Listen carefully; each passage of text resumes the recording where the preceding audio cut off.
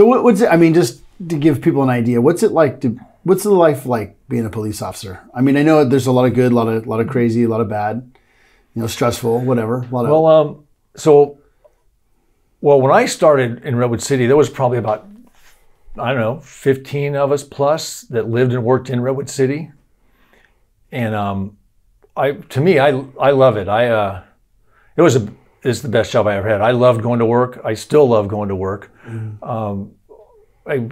There's good days and bad days, but it was, I loved my job. I think I have no regrets any about it. Just, actually, maybe I should have started sooner, but who's to say that how that would have worked out. But no, I loved being a Redwood City police officer. I loved working in Redwood City.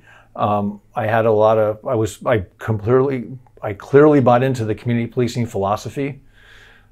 People knew where I lived. They knew a police officer lived in that house. People would come to my house to sign off tickets, to complain, to report a call.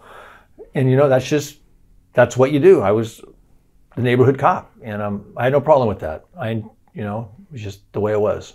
That's really cool. And that's awesome. And I enjoyed it. I really enjoyed being a police officer. People in your neighborhood felt safe too, I'm sure.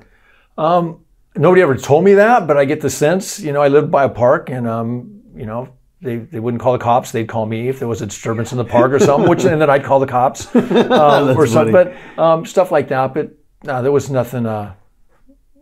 No regrets on it. Being police, living in town, it was all a good experience.